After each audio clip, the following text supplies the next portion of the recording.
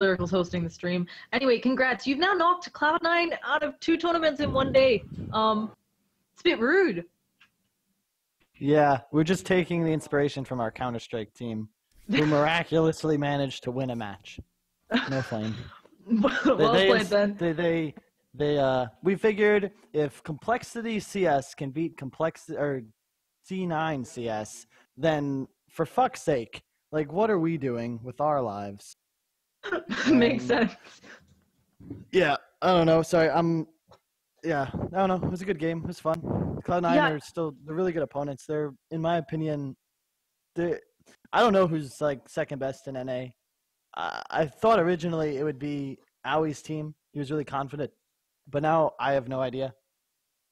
I think that we're seeing a lot of teams beating other teams that maybe are acting strong. I think both Cloud9 and Unknown had a really good run before the majors and the majors qualifier, and then other things following up to that, and then both Unknown and Cloud9 having a rough time now. Do you think that's just teams figure them out because they were performing so dominantly, or as the patch goes later, people adapt?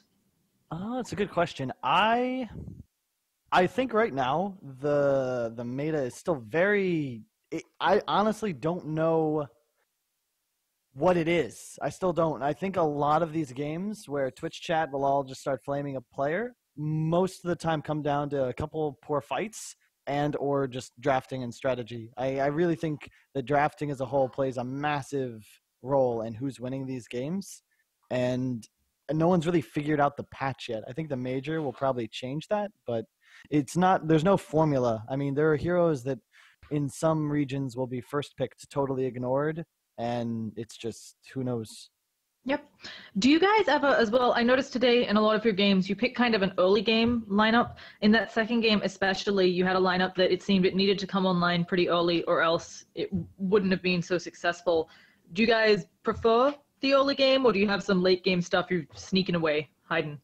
I don't know. It's just sort of how it's always like been my style. I never really, I truthfully don't know how the game works if I'm drafting to lose the early game. I'm always been somebody to emphasize just tower pressure and resource control, objective control, and that's how most of our drafts are formulated. So I don't know. I don't really when we're drafting, we don't really think of it as like early game versus late game. So it's not really something you think about. Okay.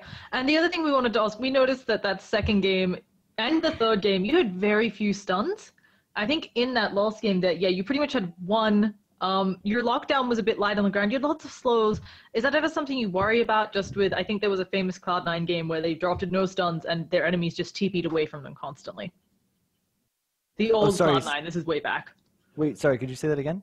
You had very few stuns in your drops second game and third game.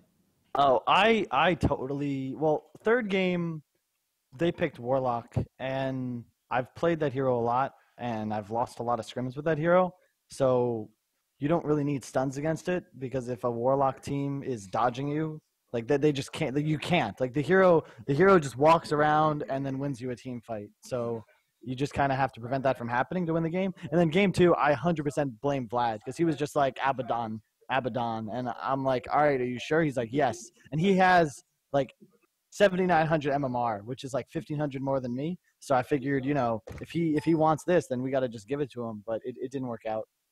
So just blame Vlad. Okay, that makes sense. He did have a number of times where I feel like the Aphotic Shield ruined some of the combos C9 were trying to set up, but overall it didn't seem to maybe have the impact you wanted.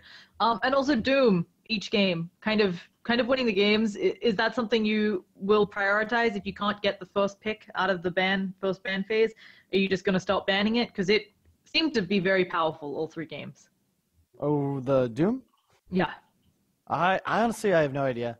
Sometimes I think that hero sucks, and then I played it, and somehow we won both games. That was pretty interesting, because I think that's the first time I've ever played that hero ever in competitive play, so that was pretty cool. But I don't know. I mean, the hero deletes an enemy from the game in a team fight. So if you manage to time it to where like that, you get it on a hero that matters, and it's before the fight starts, like you pretty much win the fight. It's just kind of dumb. You blink in, you have auras going, and then this guy just can't use any abilities. I don't know.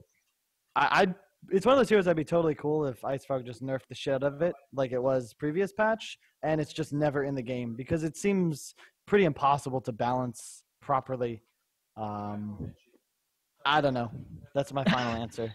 Okay, and the last thing I wanted to ask, in that game, there was a team fight where you guys were trying to siege high ground, where you got vacuumed, walled, fatal bonds up, like 3 of your players just blew up. You did manage to get off both dooms with the refresher, but it seemed like maybe Cloud9 had a chance at getting back in. When that type of thing happens, do you guys just say, let's calm down, let's think about things like getting the Roshan up, maybe picking up another item on someone else, or do you get really worried?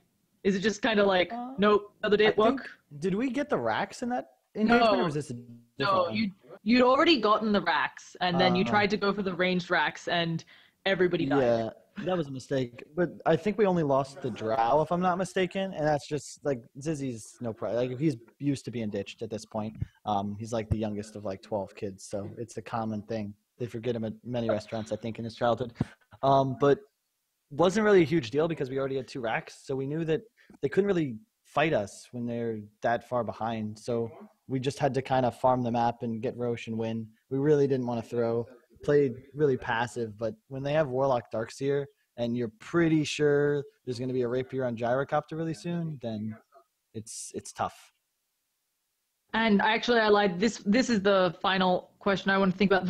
So when the Rapier came out, did you know it existed? Or because there was definitely a point in mid where Vlad suddenly started pinging out. So the Rapier was formed on the gyro. He hit it back in the fountain, but he'd already shown the Demon Edge. And then Vlad started pinging the gyro like mad. No, we saw I knew that he had a Demon Edge. Vlad saw the Rapier. I didn't see it. And then we see him farming top, and mysteriously an item has disappeared. And we're like, we're pretty sure he had a Demon Edge. Like, we knew he had it. I mean, there wasn't a situation we were going to let them win the game with it, I don't think, unless we, like, 5-manned into a choke point and got Fac Wall comboed. But, like, at that stage of the game, I think Venge really helped us as well. Strangely enough, we were going to pick Shadow Demon. I think that was pretty insightful by Theban, because I'm fairly certain he knew we were, but Venge seemed to work out pretty well, especially because you just take the golems of the Warlock to negative armor, so they take, like, more than pure damage from when Drow, like, 3 shots them. So that was pretty cool, but yeah, I don't know. We just tried to win Dota. Got pretty hyped at the end. Well, you did. You did really well. You're going to the losers bracket final, I think, against DC. I wish you luck on that. How are you guys feeling up against DC? It's always really tough, you know, to know that you're going to go up against the second best team in NA. But you really, all you can do is try your best and just try to enjoy and just win the game. That's our game plan. Luckily, my main thing is, like, I'm really concerned that if Sumail plays on Yoar's account, we'll be in some serious trouble, and I don't know how to prevent that. I asked Yoar really nicely to please play the game himself, and he just sent me a bunch of emojis. So I don't know if that's, like, him just, like, dodging or something, but I really hope it's Yoar playing against us.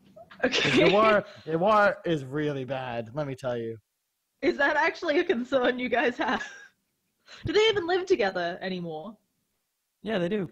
Oh, okay. Well, I guess that's a concern I had completely never worried about in my Dota history. Not something I'd worried about too much, but yeah, I wish you guys luck against them. Thank you again for joining us for an interview. Do you have any final shout-outs? Well, shout out to my brother. I actually just let him play on my account those past few games. So he was just playing Venge and Doom. He's just luckily talented enough to carry me to everything, really. Carried me my whole damn career. But shout out to the fans and my dad and mom and brothers who are all still watching. And thanks again for casting. Hopefully we do good tomorrow as well.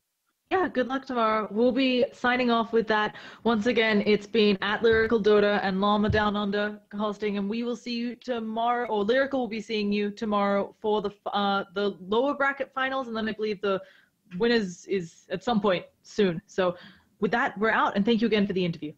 No problem. Thanks a lot.